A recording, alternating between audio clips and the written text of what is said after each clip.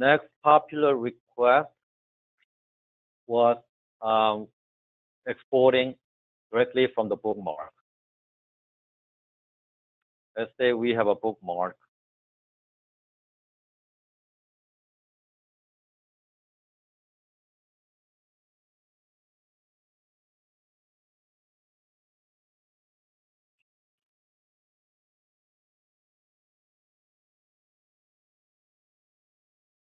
And when there's a bookmark, you'll see new icon showing up on the bookmark saying export bookmark. If you click on this, they will open up the export dialog box, which also has a bookmark info.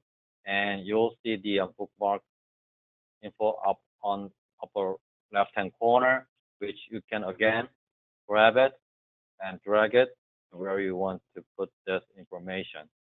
And also, you can change the font size. You can change the area width.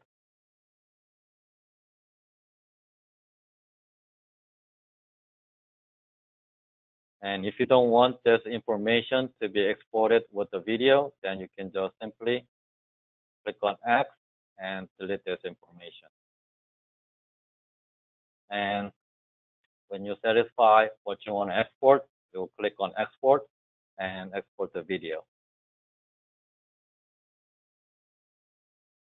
So there's export functions has been